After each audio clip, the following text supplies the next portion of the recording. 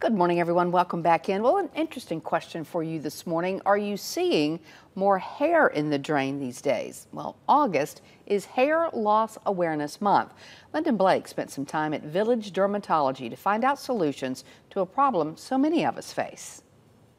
What's up, everyone? I'm at Village Dermatology in the Aesthetic and Laser Center with Dr. Sabera. Hello. It is our monthly skincare, hair care segment, Yeah. and August is a big one. It's Hair Loss Awareness Month. Yes, it sure is. It's a big one. We're going to get into some procedures that you can do to help that, but first let's talk about the science behind it and maybe why. And I know you were telling me there can be many reasons why someone can have hair loss. Exactly. And I think a lot of people just jump right to treatment without going to their dermatologist and finding out what the cause of the hair loss. So sometimes it's hair falling out from the root. Other times it could just be hair breakage. So what we're going to be focusing on today is things that cause hair to fall out from the root.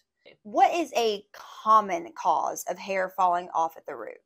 So common causes can be a recent stressor, like having a surgery, having a baby, a major life stress. That the hair loss starts 3 to 6 months after the stressful event. So a lot of people don't realize those. So we always ask, have you had any major stressors in your life or your health in the last 6 months or so? Another one is just hereditary, hormonal, those common things. Medications you're taking can cause hair loss. Nutritional deficiencies can do it. Some even are inflammatory scarring conditions related to autoimmune disease and other things. We have psoriasis, dandruff, or seborrheic dermatitis.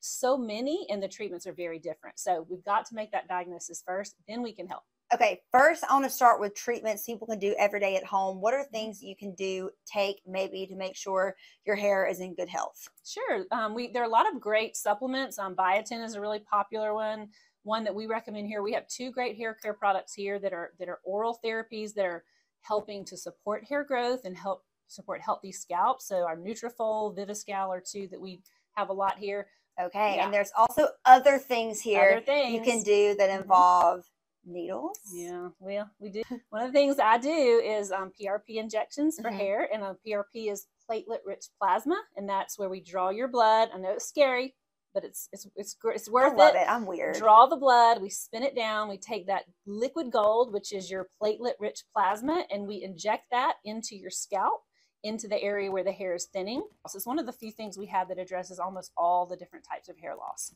And here I'm in this room because there is something kind of like a facial you can do for your scalp that kind of preps your skin and your scalp for some of the things that you do on your side of the office, but also just kind of gives that scalp some love. Who wouldn't want a facial in your scalp? We all love going and getting our hair massaged when we get our hair cut. And so we can actually do that here. Mackenzie's going to do a little demo on you today for the but it's the hydrofacial, which is a very common facial procedure, now offers Keravive. So it's a hydrofacial for the scalp, and it promotes scalp health and even can promote hair growth. So this serum is going to be great for nourishing the scalp. It's going to help with fuller hair, and since we did exfoliate and we got rid of everything on the surface of the scalp and out of the follicles, this is really able to penetrate the skin.